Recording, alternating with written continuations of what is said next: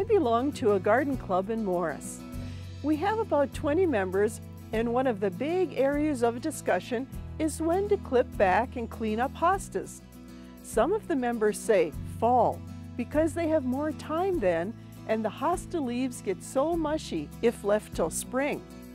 Some of the members say they clean them up in the spring in order to leave plant residue to hold snow for protection over winter.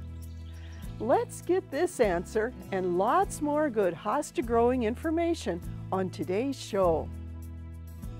Funding for Prairie Yard Garden is provided by Heartland Motor Company, providing service to Minnesota and the Dakotas for over 30 years in the heart of truck country. Heartland Motor Company, we have your best interest at heart. Farmers Mutual Telephone Company and Federated Telephone Cooperative, proud to be powering Asira, pioneers in bringing state-of-the-art technology to our rural communities. Mark and Margaret Yakel-Julien in honor of Shalom Hill Farm, a nonprofit rural education retreat center in a beautiful prairie setting near Windham, Minnesota. And by friends of Prairie Yard Garden, a community of supporters like you who engage in the long-term growth of the series. To become a friend of Prairie Yard Garden, visit pioneer.org/PYG.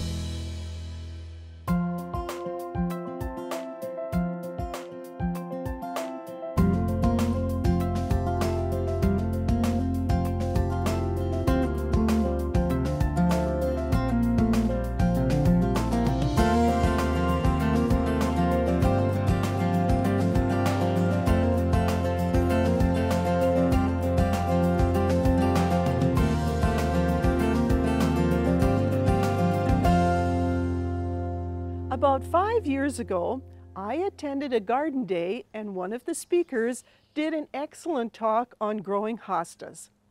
Last year I contacted her to do a show with me for Prairie Yard Garden. We were all set and then a windstorm came along and blew down a tree in her yard, crushing her hostas.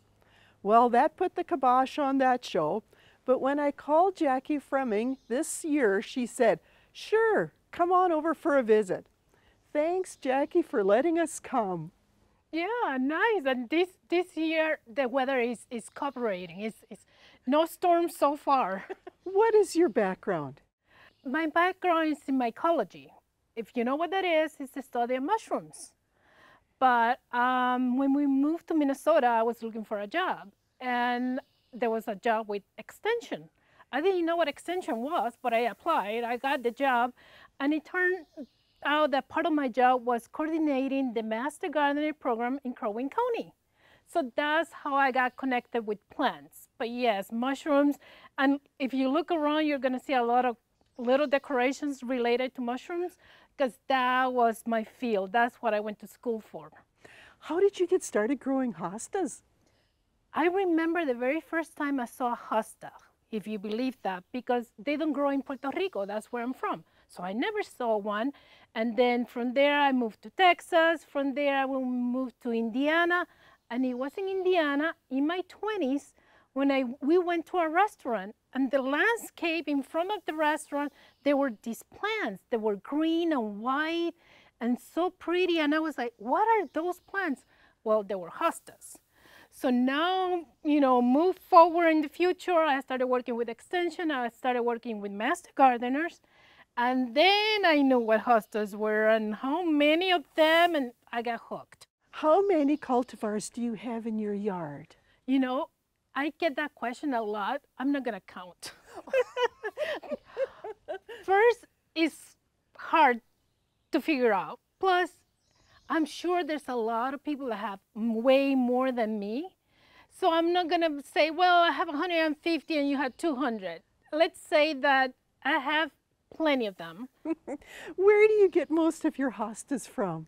All kinds of garden centers, plant sales. It's great to know master gardeners because they are very generous people and they like to divide their plants and give away. And many of the hostas that I have been given to me by master gardeners, which it adds an element to the plant. In addition to say, oh, here's fashionista, I remember the master gardener that gave it to me. So it has like a more like a human connection to other people just every time that you look at those plants. Are hostas a popular perennial? Very popular. They're easy to grow. They tolerate shade, dapple shade. Some of them may tolerate a little more sun. They tend to grow in zone 3 to 9. So here in Brainerd, we are zone 3. I can tell you, southern part of the United States, Miami, chances are you will not see hostas. They need a dormant period over winter. Hey, a good thing of living in Minnesota, we can grow hostas and they grow well. So, What are some of the different shapes of hostas that you have, and what does that mean? shapes, if you're talking about the whole plant, there's two basic shapes. There is the mound shape, so it goes kind of like this, or the vase shape, so it goes from the bottom and it grows up. So depending on the landscape, what you're trying to accomplish, the back of a border, the front of a border, a mound shape like golden tiara might be better than regal splendor like this one is a vase shape. So those are the two basic plant shapes. Jackie, what are some of the different leaf shapes of hostas? There are 4 basic types of shapes. You have the heart shape, there's also oval shape, lens shape, which is just really long and skinny, and we also have the cup shapes, and those are kind of cute. One great example is a Biqua drinking gourd, and I do have that one. You obviously must be able to have different colors too. Yes, if we're talking about solid colors, so you have your solid green, solid blue, solid gold or yellow, and now there's white hostas, which is more of a novelty plant. Well, I've learned so much already, but can we go and learn more? Yes, let's go and look at the hostas.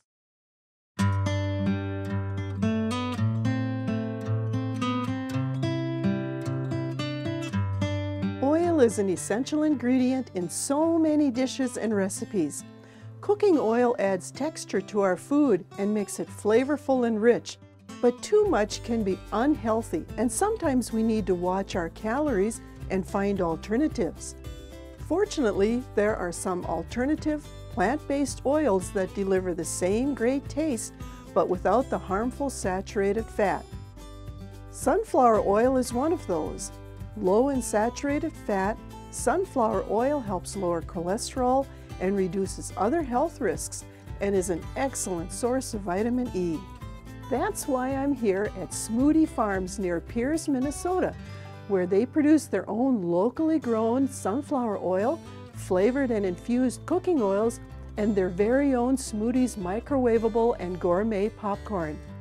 Tom and Jenny Smoothie have been running this diverse family farm since 1998, where they also raise cattle for farm-to-table beef and infuse their sunflower oil with goat's milk for skincare products. We're buying a lot of protein, so we decided to make our own protein on the farm, and we came up with sunflowers. The oil was actually going to be the byproduct. After 3 months, we went into food grade, and the oil we started bottling, went into farmers markets with it, and the whole thing took off from there. Standard cooking oils, high in saturated fats, have been in kitchen cupboards for generations. But the sunflower provides an exceptional quality and flavorful oil that should be a staple in your own kitchen. Sunflower oil is actually very heart healthy because of the high monounsaturated fats and the low saturated fats. So we like to tout it as being the healthy alternative to your other cooking oils. Beautiful sunflowers, great to look at, great for our pollinators, and good for you. Consider trying sunflower oil with your favorite recipes or the next time you have movie night. Your heart, skin, and your taste buds will thank you. Mary, here is one of the best hosta beds that I have. I have others, but this one happens to be the perfect location. It's filtered, dapple, shade, and it's perfect. I think I started this one about 10 years ago when we moved here. And over time, I moved plants around, and I would say that it's pretty much done. As you can see, we have taller cultivars in the back, especially the face shape upright, like the Montana, shorter, more mound shape in the front, like Fire Island. But as you can see here, you can see all the colors we mentioned. We mentioned solid green, solid blue, gold, yellow. Oh no, we don't have white. So if we look here, this one is August Moon, and it's considered to be in the class or the group of yellows and golds. The thing with yellows and golds, the more sun they get, especially morning sun, the brighter they will be, the more gold, more yellow.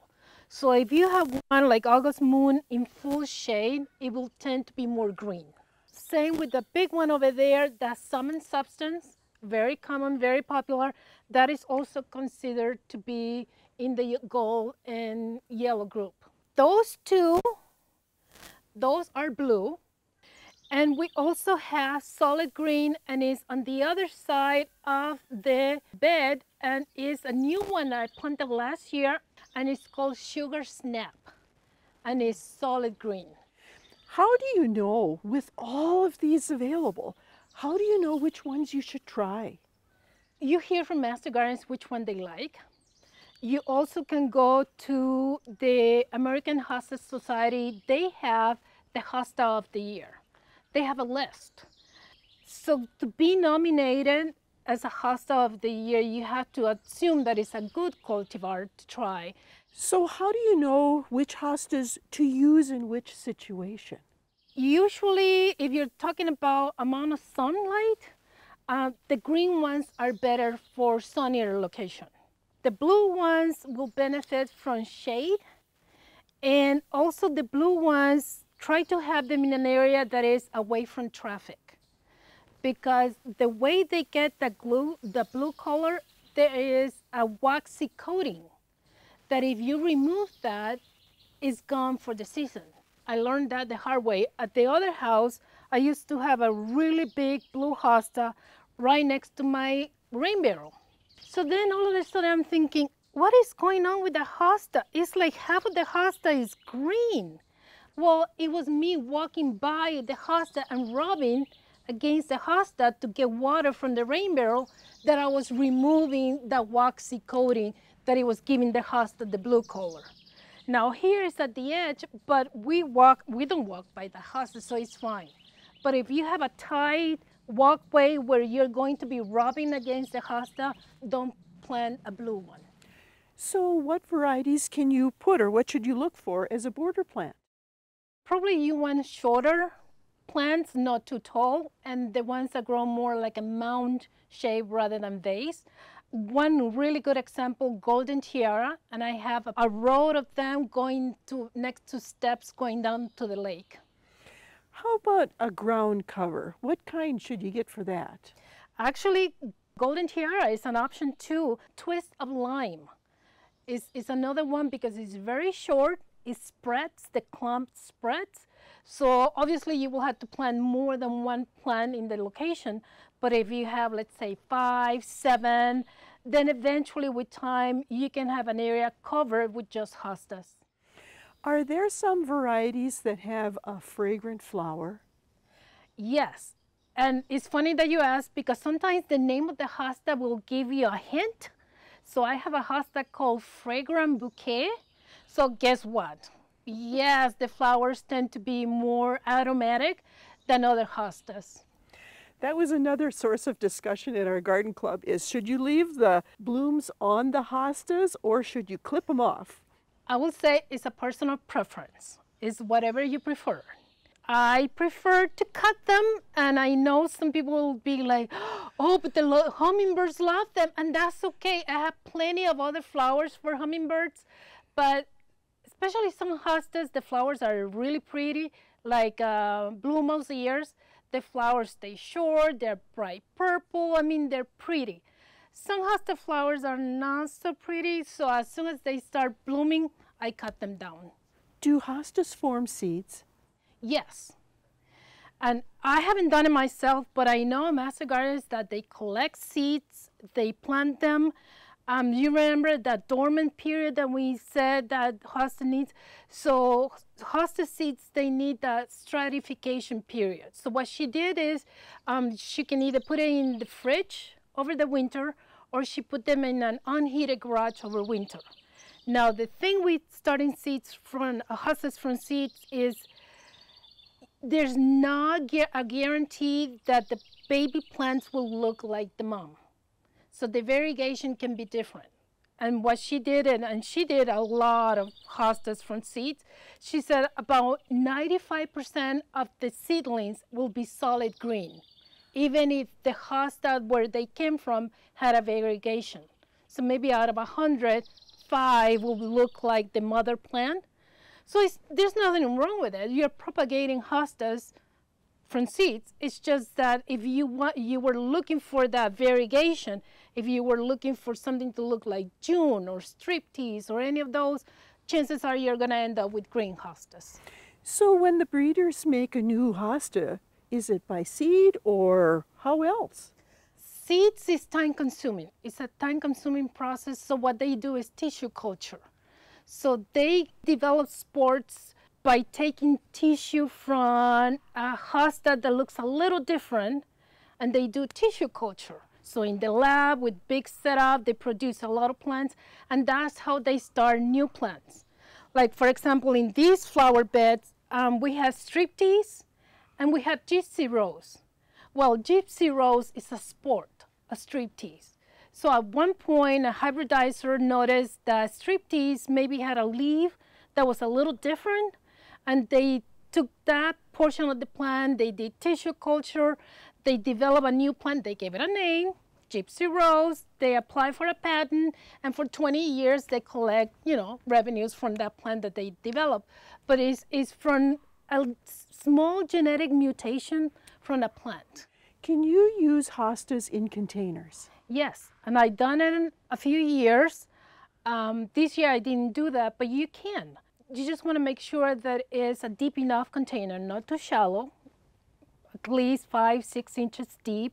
And at the end of the growing season, if you want to save the plant, you can either take it out of the container and put it in the garden, plant it, or you can bury the entire pot in the garden. But chances are, because of our winters, there's no guarantee that the plant will survive if you leave it in the pot.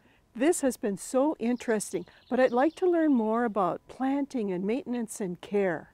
Yes, I have another flower bed. Let's go and see it.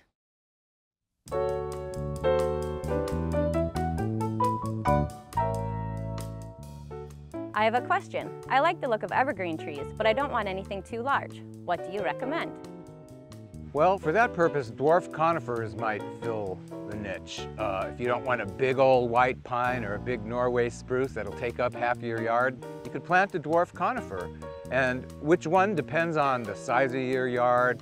They come in various shades of green and other colors like yellows and blues, so they could be real nice accents in the garden. Like two of my favorites are right back here, dwarf creeping Colorado blue spruce. So instead of a tapered cone, you have one that just spreads along the ground if you want a ground cover. Another one is the weeping Norway spruce back there, which comes out in the springtime with yellow leaves, which last through much of the year, and then they turn green as the season progresses, and it's got this nice weeping effect, and it won't take up a whole lot of space. And if a weeping tree is not something that you'd like, dwarf conifers come in many other forms. There's a lot of very small, tight, rounded ones, or small cone-like ones, like the Korean fir, one called Icebreaker, that's very slow growing and has silvery new growth and might reach 2 or 3 feet in 10 years, so it'll stay nice and compact. You could have really creeping dwarf conifers, especially different kinds of junipers that will form a good ground cover to help keep the weeds down too. So one good, tall, narrow plant is the weeping white spruce, Picea glauca pendula. And we've got a very nice specimen here at the Arboretum that's about 20 feet tall and only about 5 feet wide or 4 feet wide, so it would work very well for a tight space where you do have room to grow up. Ask the Arboretum Experts has been brought to you by the Minnesota Landscape Arboretum in Chaska, dedicated to welcoming, informing, and inspiring all through outstanding displays, protected natural areas, horticultural research, and education. Jackie, if people want to plant hostas, when is the best time to do that? Either spring or fall, is whenever you have the time. I prefer to do it in the spring. The only thing with a disadvantage of doing it in the spring is like, there's been times that I got a new hosta in the spring, I go to the flower bed, I'm putting it in the ground and I'm like, oops, wait, there's something coming up. So that's one disadvantage of doing it in the spring, that you didn't know something was there.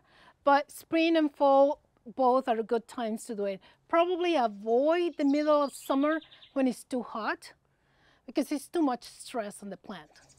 Okay, if you want to divide hostas, when is the best time to do that? Okay, before I tell you the time, the best time, I had to say, there's a good reason for dividing a hosta and a bad reason for dividing a hosta, like a right reason and a wrong reason. A right reason is because you want to propagate the hosta. Instead of having one clump, you want 3 clumps or 5 clumps. But if you tell me that you're dividing your hosta because it got too big for the location, I would say that's the wrong reason for dividing a hosta. You just put the hosta in the wrong location.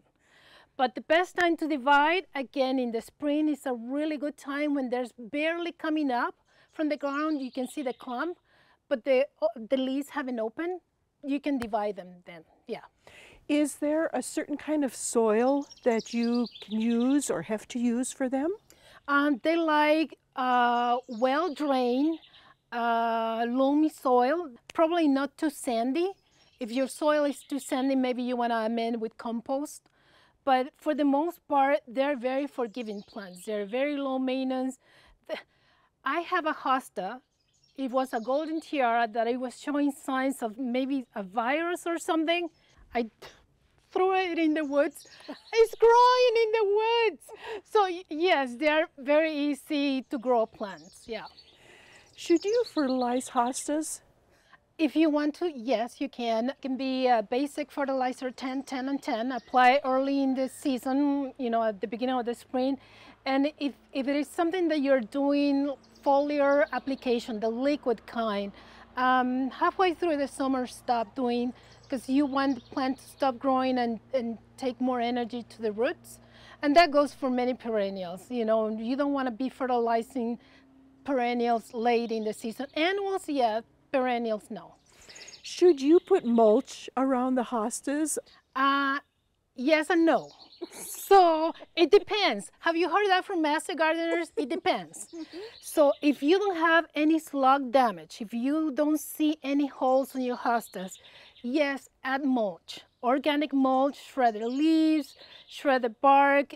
It will reduce weeds. It will conserve moisture in the soil. But if you start seeing hostas with slug damage, which are holes on the leaves, remove the mulch. They're hiding on the mulch, yeah. What other things can you do if you have slugs to get rid of them? Remove any place where they can hide. The mulch is one obvious one. A lot of times is if you have decorations, if you have rocks, they will hide under that. But what I do is I put down granules for slugs at the beginning of each growing season. How about deer? I've got deer at my place. What do I do for them? You have to spray. Or, I mean, if you have a fencing area where you have the hostas, that will be ideal. Otherwise, what they recommend is whatever you use, whatever repellent you use, to switch it throughout the growing season. Don't use the same spray, you know, from May through October. Switch it. I see in your beds that you have other plants planted in besides hostas. What are some of these companion plants? I have coral bells. That's a really good option. Arbequinia is another one. But the one that I really like, and is right here in front of us, pulmonaria. really fuzzy leaves, the deer will not eat them. And they have really pretty flowers early in the spring. So when nothing else is blooming, pulmonarias, also known as lungworth, they're blooming. Do you need to water the hostas and the other plants quite often? Well, these last few summers have been really bad, especially here in Brainerd, but I'm sure all across the state we have been low on rainfall. So I water quite often. I try to do it early in the morning, and I try to water at the base of the plants. I try to avoid overhead watering, especially with the blue hostas and some of them. So if you can remove the nozzle of your house and then just go straight at the bottom of the plant, that's much better than overhead watering with your nozzle. Yeah. Well, now you have to answer the question in our garden club. Should you clean them up in the fall or in the spring? Personal choice. Whatever you prefer. I clean them in the spring because, yes, first, the more plant material is there, maybe the more snow will accumulate, extra winter protection. Plus, in the spring, I know where the plants are because I can tell where the dead leaves are. So when I'm cleaning it out, I'm like, oh yes, on the ground there's something there that should be coming up. Jackie, what are your 3 most favorite hostas and why? That's not a fair question. Isn't that like asking which of your kids is your favorite one? But if I had to pick, obviously Empress Wu, which is right here next to us, and it's just because of the size. I mean, look at the size of that one. But I also like the mini ones, the mouse ears. And there's so many of them. They have the blue mouse ears, the laughing mouse ears. I mean, I go from the really big ones to the really little ones, but some of them are really, really nice. And every year they come up with new ones. Well, this has been marvelous. Thank you so much for teaching us all about the hostas. Well, I enjoy talking about hostas, so welcome anytime. Funding for Prairie Yard Garden is provided by Heartland Motor Company, providing service to Minnesota and the Dakotas for over 30 years, in the heart of truck country. Heartland Motor Company, we have your best interest at heart. Farmers Mutual Telephone Company and Federated Telephone Cooperative, proud to be powering Asira, pioneers in bringing state-of-the-art technology to our rural communities.